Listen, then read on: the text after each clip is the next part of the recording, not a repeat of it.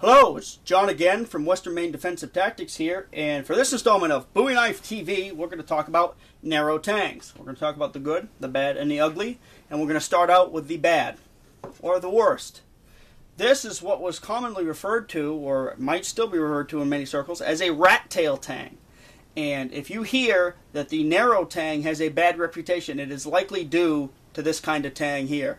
If we look at the bad points about this tang, what's wrong with it, it's the blade is fairly wide, but narrows down abruptly to a very narrow tang. It's not even 50% of that blade's width. The tang transition area here, where it goes from a blade to a tang, is non-existent. There is no transition. There should be as big a radius as can be right in there to absorb stress and distribute the stress throughout that area. Instead, it builds up on these nearly 90-degree cuts right here. Also, the tang is narrow, and it's, I assume, is heat-treated the same as the blade, if at all. This is a Pakistani-made Arkansas toothpick blade that I've been using as a trainer for many years. I don't use it for a lot of rugged stuff, and I bet if I threw some gloves on to wash the sharp edges, I could probably break this tang with my hands, or at least severely kink it right here and crack it. This is, again, the worst tang that you could have on a rugged use knife. You have some knives that will put up with it. Moors have knives have tangs similar to this, but this isn't a really hard use knife. You know you'd break this if you started leaning on it and prying and things like that. But when you get a big knife, you should be rest assured that it's at least going to do a little chopping without breaking in half on you. Now, continuing on, we're going to go to what I call the close but no cigar tang, and that's this one. A lot of production knives are made exactly this way, and it's not a bad way to make a narrow tang knife. This is a lot ruggeder than the rat tail tang. This is a decent width tang. It's probably 50% or a little bit more blade width, but it also has a fairly abrupt tang transition. If they brought that out in a little bit more of a radius, a little bit more steel in that area, this would be a lot more rugged.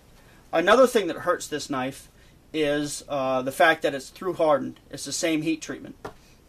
Maybe not the butt end of the tang, but through here, through the tang transition, it's nearly as hard as the blade. That can help. That exacerbates this problem of having that angle here. Now, had this been a better tang transition, I really don't think that that heat treatment would really bother it that much. It's not ideal, but for a production knife, it's pretty good.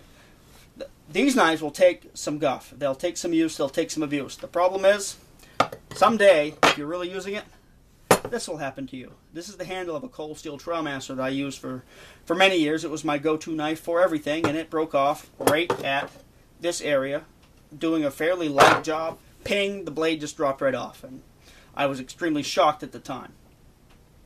But I'm not saying the Trailmaster is a bad knife. If you can look behind you, I have two. I've owned several, and I really like that knife for a go-to production Bowie knife. It's a really good one, and there are several out there. But don't think that the knife is indestructible. No knife is indestructible. The knives I make aren't indestructible. Give me a pipe and a vise and I can break any of them. I've done it several times.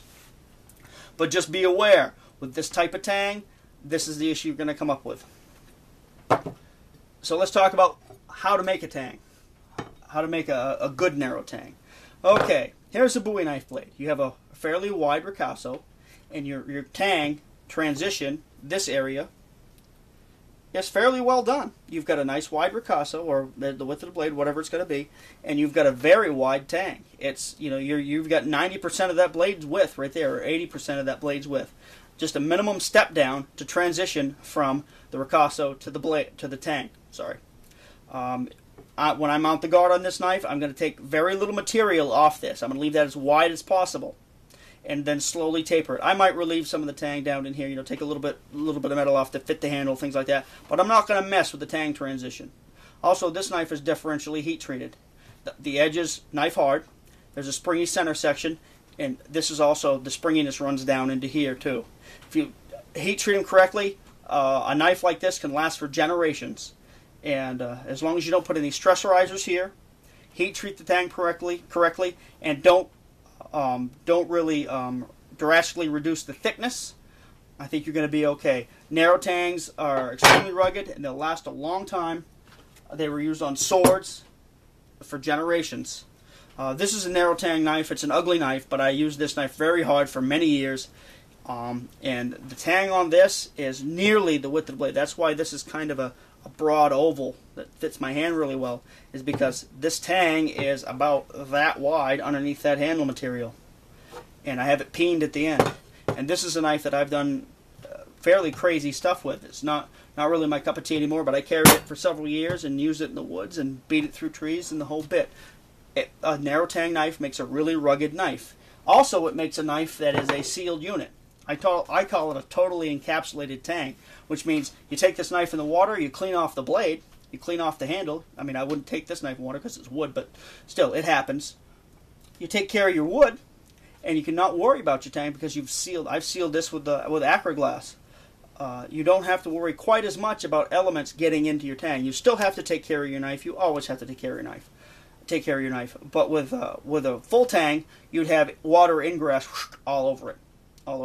With a narrow tang, you get a little bit more of a sealed unit, as I've said. I think the balance on a narrow tang knife has potential to be better depending on how it's made. I also think that you have the chance to have less weight, overall weight, for a given blade length or something like that for a type of construction in a given knife. I can make a knife, say 3 or 4 ounces lighter overall, just as strong, just as rugged as I can full tang with a narrow tang knife, and still have a little bit more leeway with what I do with the handle. But that's about it on narrow tangs. I like narrow tangs. I like full tangs. But on the Bowie knives I make, they generally are all narrow tangs, just because I think that's a superior way to make a blade when you do it right. Just like anything else, you can do it wrong. But I hope this helps you out when you go to pick out a knife. Just because it's narrow tang doesn't mean it's bad. Just because it's a full tang doesn't mean it's good. You could have anything from this to this under that handle, and you need to know, depending on the mission you have for that blade. But until next time, I'm going to sign off, and have a good one. I hope this video helped you out.